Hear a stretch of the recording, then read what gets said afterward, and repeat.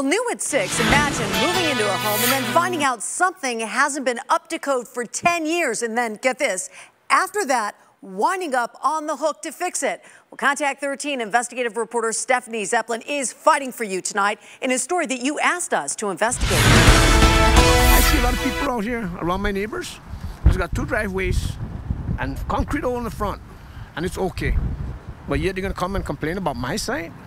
That's not fair. This is Bo Rivera's driveway, and so is this. And they're 2 of the reasons he bought this house. But in December, North Las Vegas code enforcement came out, and driveway number 2 had to go. So we called the city, who told us it's his problem and his fine. And now you're going to fine him $130 for a, several $1,000 problem that you're just expecting like an elderly man to up and fix? Do you think that that's fair? That's something out of my pocket that I can use for something else.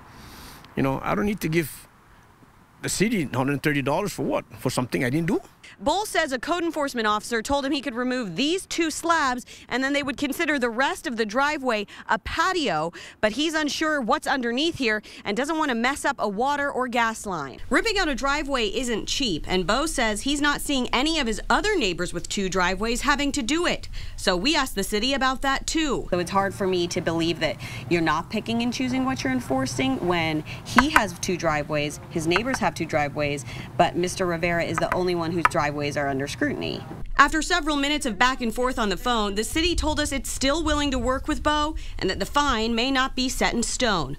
We'll keep an eye on it. Stephanie Zeppelin, 13 Action News. Oh, we sure will. And we looked into this story after a viewer emailed us. If you have a story that you would like us to investigate, just send us an email to 13investigates@ktnv.com and be sure to include your telephone number.